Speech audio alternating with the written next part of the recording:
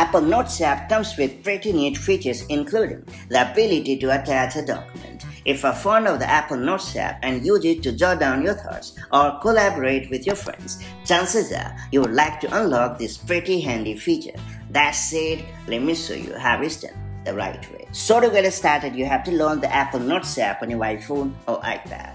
After that, you have to head over to the note in question, and then you have to tap on the exact spot where you want to attach a file, and then you have to tap on the file attachment icon, and then you have to choose the attach file option in the menu, and then you have to navigate to the file you want to attach and select it, and that's pretty much it. So that's how you can easily attach a file in the Apple Notes app on your iPhone or iPad. Now that you have unlocked this super handy feature, make the most of it as and when the need arises, and I'll see you in the next video with more such handy iPhone and iPad tips and tricks. Till then, stay safe and have a great time. Bye-bye.